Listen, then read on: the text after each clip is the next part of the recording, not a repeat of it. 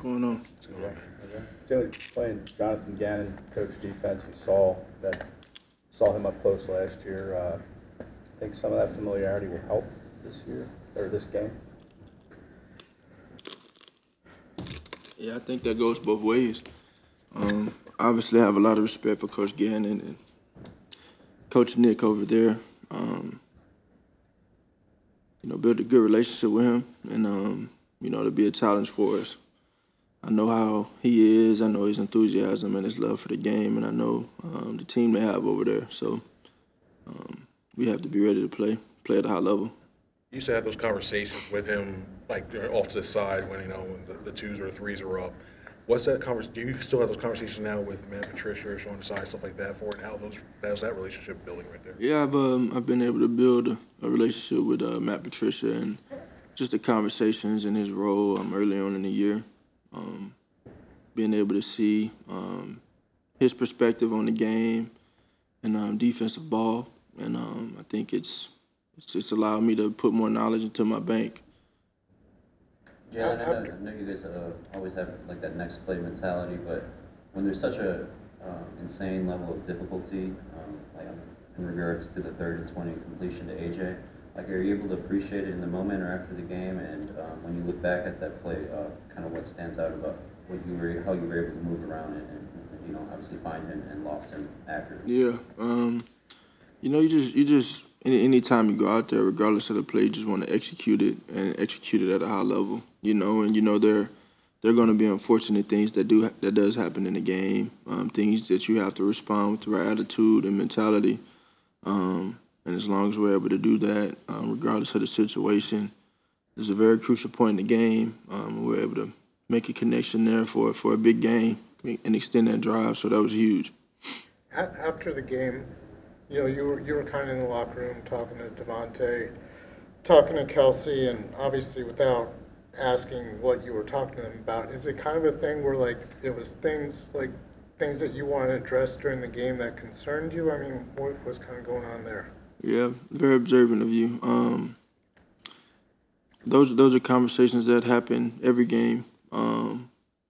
The things that you don't see, and sometimes, people don't know what they don't know. But in terms of just constant pursuit of excellence and playing to the level we want to play to, that takes all 11. It takes great communication. It takes great leadership. And so, those conversations go on just for the betterment of us as a team, talking about what we saw and how we can continue to move forward. When you look at this Cardinals defense, is there a aspect of it that you think is either underrated, or pretty much underrated, or because they're at the bottom of a lot of things, but there's still players on that side of the ball? Like, is there something like an aspect of their defense you think things? I think they have great players out there. I think they're led by Buddha, and they fly to the ball, and they're very very challenging, and we just have to execute. I think it always comes down to that, regardless of who you're playing. Can we go out there and execute, play clean football, and be good in our details, fundamentals, and doing what we need to do. They say, I guess, a win cures all ills. Getting a win in the way you guys did it, showing resiliency. Do you feel like this team is kind of, I don't want to say back on track, but maybe getting to the point where you want to be here late in the season? Yeah, I think that's a constant quest. There's a constant quest in that. I don't think there's a point where we'll arrive anywhere. Everybody has the same goal, but it's just a journey of it every day. Coming in here trying to get better. We have standards. We have standards that we won't compromise, but the process of just getting better every day remains the same through it all. And so, I said, don't compromise. We're not going to compromise the standard at all. We're just going to commit ourselves to excellence and chasing that and remaining in pursuit of that, knowing that it's making us better every day.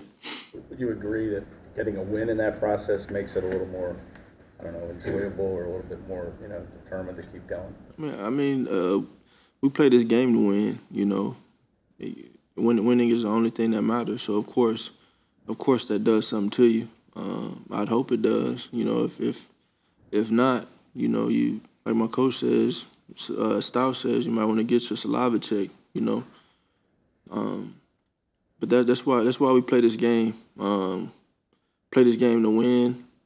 Play this game to learn through our experiences, because those are honestly probably more valuable than any win or loss. Just the experience dealt in that moment, and so we've got a lot of experiences that we can call on from this year, and that year is far from over.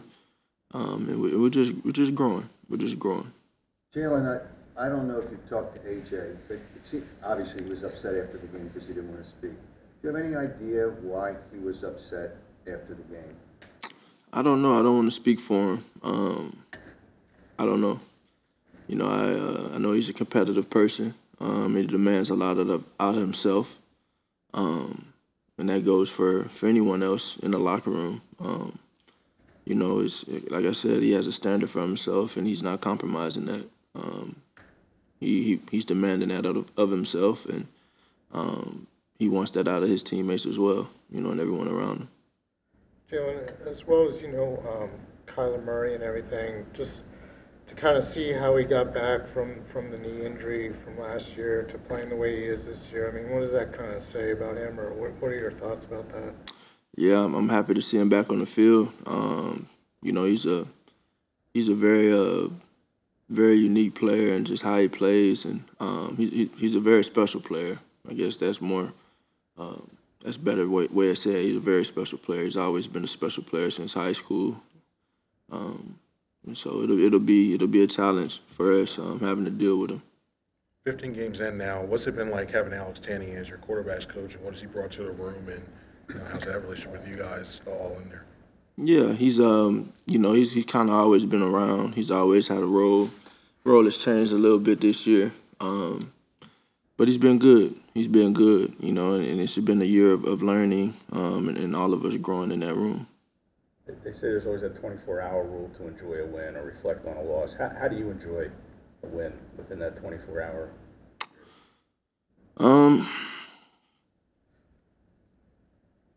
I got nothing for that one. I don't know. Nothing to do. I go, try and win the game, and once that's accomplished, you're kind of back to the drawing boards of seeing how you can grow from the things that you didn't do at a high level, and maybe you did do as well. It's like I said, winning is the only thing that matters, but it's so valuable. It's so much value in the experiences that we have in playing the game, every rep, every different look we get, and that's something that I honor.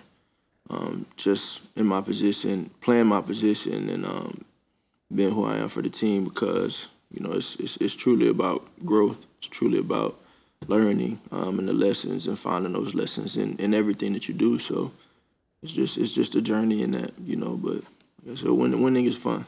Winning is fun. Everybody likes that. Do you kind of get the sense sometimes that the perception is you guys don't enjoy winning as much as maybe you should, or how do you feel about that? Yeah, people. It's everyone has their own preconceived notion on something, and a lot of people are going to tell you how to handle something that they're not they're not in that position. I know I've been looked at like that for a long time, because there's value in losing, and that does something to you. As a competitor, it drives you, pushes you forward.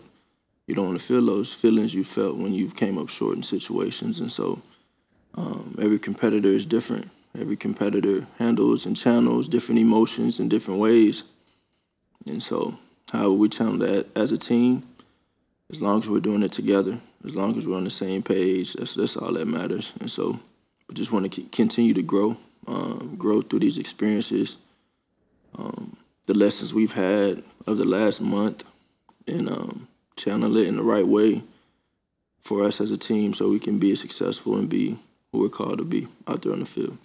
Last one.